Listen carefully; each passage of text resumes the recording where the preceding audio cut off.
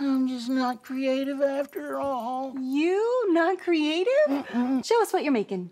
I am trying to make a time machine. A time machine! A time machine? Yeah, that's what I'm trying to do right here. Oh my! Thank you guys so much for taking the time. I'm super excited to talk about A Wonderful Day with Mabel Maclay. Of course, you are a husband-wife team, but also the creators of the show. So maybe start with, how'd you come up with the name? Oh, that's a really good question. A Wonderful Day with Mabel Maclay. It's got a little bit of a nod to Mr. Rogers, and it really, to us, embraces the idea that life is wonderful and it's worth wondering about. And so we really wanted to lead with that right off the bat. I love that. And, I love how each episode tackles a theme or, a personality trait or something that, can help us grow. Talk a little bit about this approach and then how that led into creating the show. Yes, we wanted to give each episode a virtue, a character virtue that we were going to dive into. And a lot of them were inspired by our previous work. We had a small business where we taught children improv classes in Los Angeles for 10 years. And so through the study of improv, we were always leading kids toward growing their social emotional skills. And so we did talk about things like listening and eye contact and confidence and courage when you're scared. And so this show really feels like an extension of that work. And we knew we wanted to keep exploring those themes when making the show. So Katy, you're Mabel. I love this. And Ryan, Yes. you're Find It Fred. I am a neighbor, yes, who shares interests with Mabel in fun, practical whatchama-things, as she calls them on the show. And I pop in as a neighbor, and we share the excitement of things that, especially Find It Fred. He's kind of like the dad hitting those Saturday morning garage sales and, garage full of trinkets that hopefully we'll get to see in season 2 and 3. But yeah, it's pretty interesting, especially our kids being like, "You guys are what? Your neighbors? Your mom and dad." We joke that there will be a whole spin-off of our love story. We're gonna get married and have children one day, but it's no, that's that's not really what this show is. He's just a neighbor. In real life, you have three kids? Yeah. Three so kids. how did they help inform the show, either directly or just from your parenting lens? Yes. Yeah, big time. For sure. I mean, we've worked with kids for our entire careers, but I always say that we weren't really great teachers until we became parents. And so I love that I'm getting to play this role now through the lens of being a mom, because I have a different point of view and I have a different a tone with children and a gentleness about me that maybe I didn't have when I was younger, but they helped so much. We built a miniature model of our show on our kitchen table as a first step to developing. I mean, we homeschool our 3 kids, so we're always trying to find some sort of original curriculum. So there was about a year where this was their curriculum, was we were creating and playing around with these ideas and naming animal creatures, and it was a lot of fun. Oh yeah, the kids were doing the puppeting, and we were helping guide them through in the magical our Bannerberry, our make believe, and so we have a lot of experience with them doing all the stuff, and we thought that's the direction it would go, and then it ended up morphing into this other thing that we love.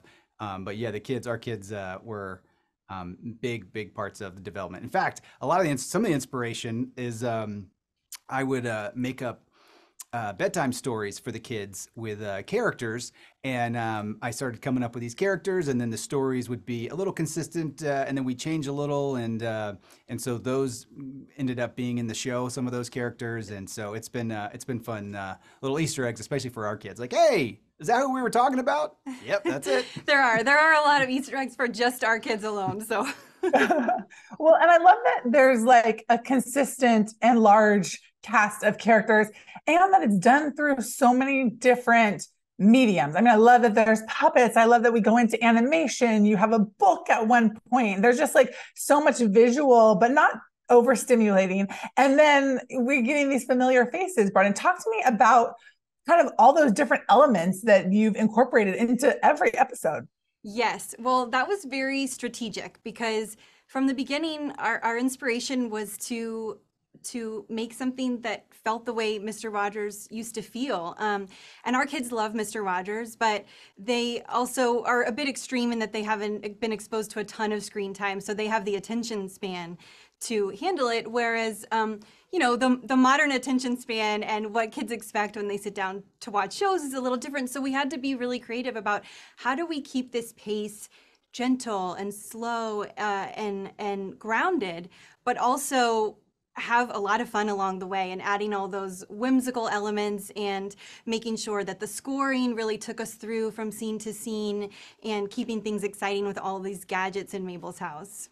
And we were very intentional that we wanted to have as many practical effects as possible to emphasize the kind of the vintage or old school aesthetic, the memories we have growing up watching shows, before you could do everything with a computer. So everything that can be practical is practical, the machines and the Wonder Wheel, those are real things that were actually made. And the stop motion town is all made of paper and wood and little props that are felt and yarn, and so we wanted it to have that feeling of fun, but also a bit nostalgic and really sweet. Well, I definitely think that you accomplished that, because my kids are 8 and 5, and I sat down with my kindergarten daughter and I said, we're going to watch this new show. And we started watching it, and she was like, I really like this. And we both enjoyed it. And her favorite aspects of it were those tangible pieces. When it came to the question of the day and you see the marble or ball drop and then the wheel spin. I mean, she literally looked at me and like, this is impressive. Oh, that's awesome. I love that. Favorite. It was so cute, just her little vocabulary as she's processing what she's seeing, because it is so different than a lot of the content that's out there in a really positive and unique way. So I appreciated all that kind of tangibility across the plane into our living room, for sure. Oh, that's so sweet. That's wonderful. Yeah. Well, there's so many incredible things that you can do with technology now in kids content, but there's also so many incredible things that existed before that technology did that are wonderful. And so our hope was that today's kids would get that and love it so much. So I love to hear that. Yes. And for me, it was the music. It was the score that, like, every move that you have has music attached to it in a really fun and playful way, and also helps with the social emotional, like, should I be happy in this scene? If we're gearing up to be sad? So talk to me a little bit about the importance of the music. Its key role, I think, was to help us accomplish the slow pace that we wanted to have. And we wanted kids to be able to sort of have a moment to breathe and process what just happened. So we didn't want Mabel to walk from room to room in our house. And it's an enormous set. It really is a big house. And so there's a lot of dead air as she moves about her house, but we wanted it there. And we didn't want her to kind of turn to camera and be like, come on, kids, we're marching this way. We wanted a sort of gentle way for a kid to quietly process what just happened and take a beat. And so the scoring, these composers that we worked with were so talented, and just filling that space. And I think in a way that allows a kid to sit with what just happened before the next thing happens. We're really proud of the music in the show.